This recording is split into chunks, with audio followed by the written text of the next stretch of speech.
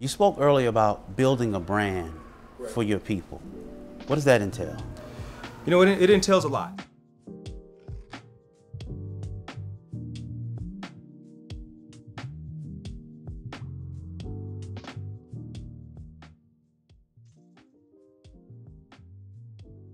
Mr. Kevin Kelley, thank you for being here. Welcome to Members Only. All right.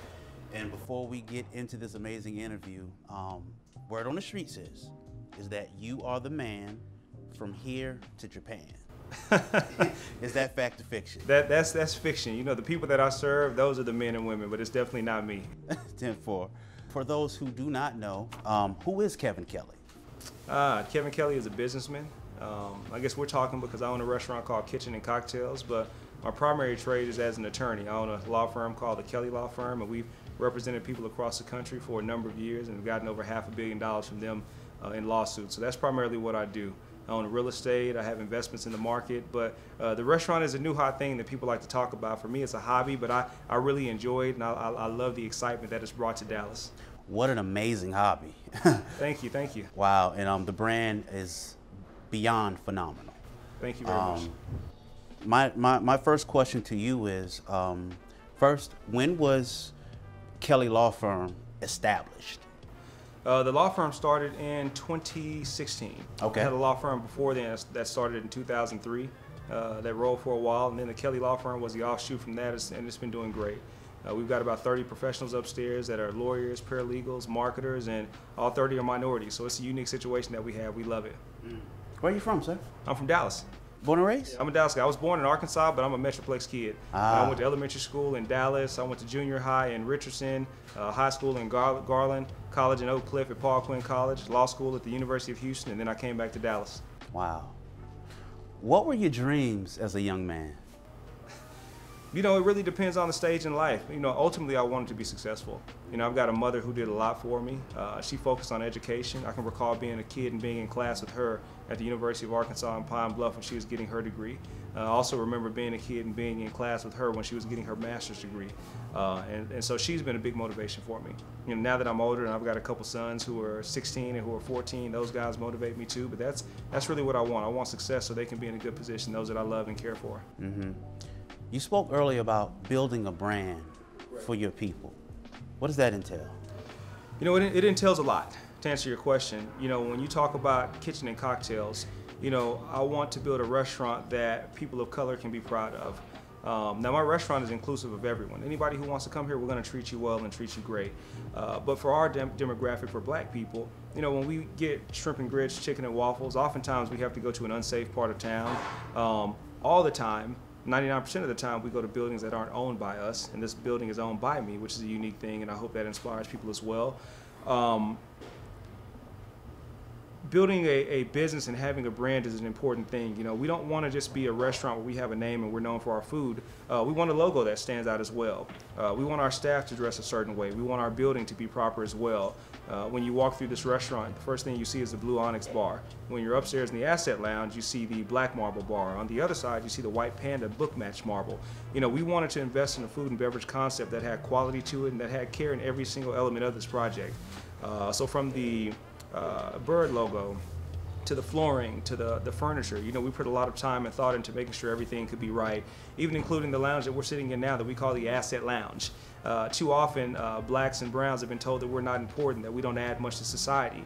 And so when the black and brown people come to this restaurant and they sit in this area, we want them to know that it's called the Asset Lounge, that you are an asset, that you are important, and this restaurant recognizes and appreciates that.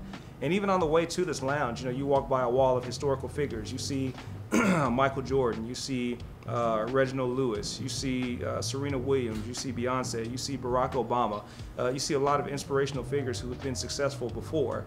But even the athletes that you see, the entertainers, you see them in a professional format. So you don't see Jordan in his basketball uniform, you see him in a suit. And so for me, that's what I want this brand to be. I want it to encompass all those things that I talked about, and ultimately the circle of those things being something that surrounds our guests and makes our guests feel important when they come to Kitchen and Cocktails. Absolutely. Speaking more about the brand, what inspired you to create True Kitchen and Cocktails? Living in Europe. I lived in Europe for about 5 years, about 2 years ago. And so I would work 10 days in the month in America, and the other 20 days I would be in Europe. So during that time, I lived in Barcelona and I lived in Paris. And Paris especially really changed my view of the food and beverage world. You know, the restaurants I would go to in Paris, Edern, Matignon, L'Avenue, those restaurants were phenomenal restaurants, but the vibe was always right. When I say the vibe, the food was fantastic, but you always heard music. You always saw people having a good time and things were festive.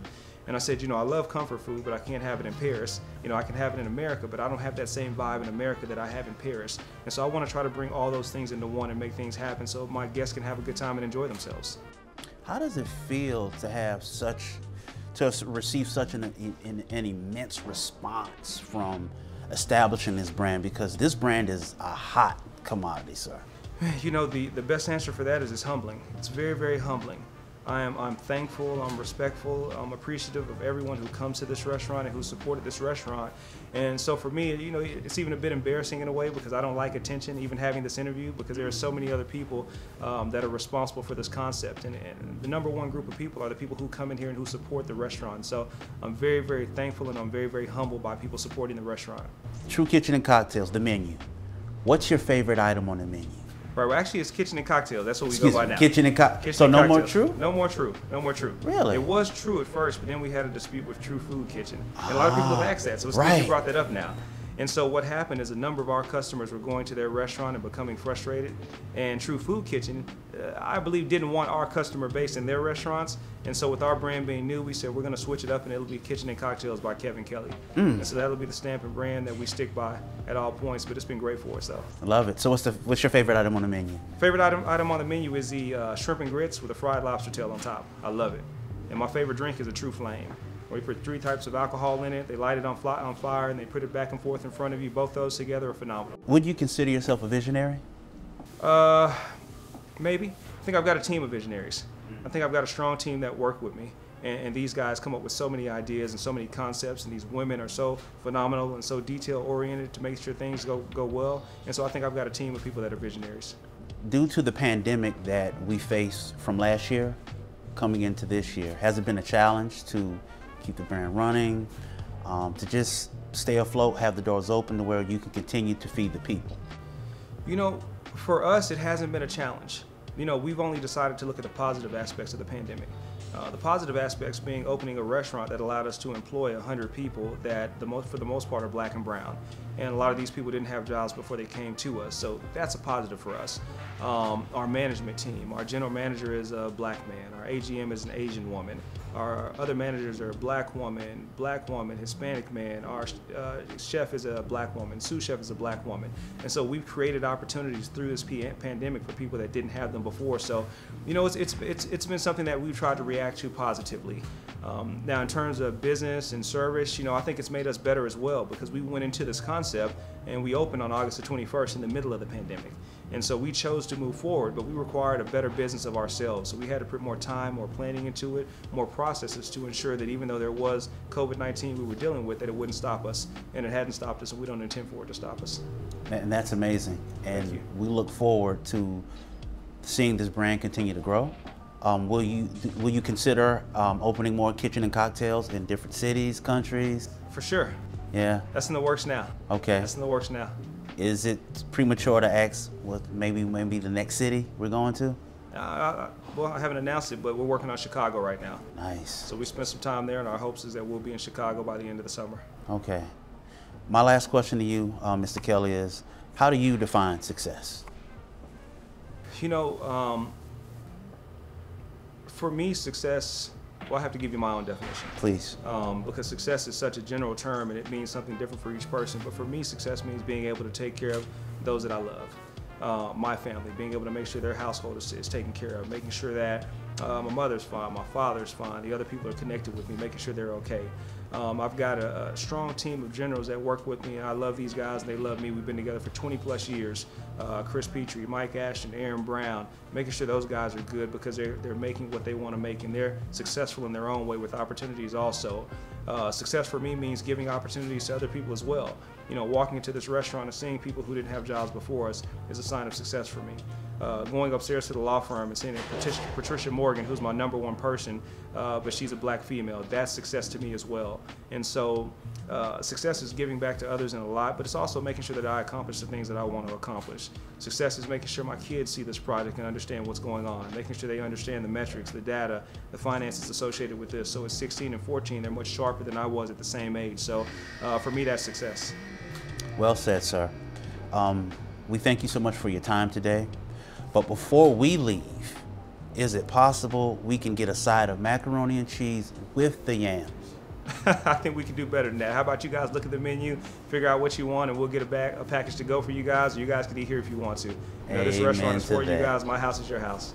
That's what we want to hear. Mr. Kelley, you are a gem, sir. Thank you very much. And we thank you for being a part of Members Only.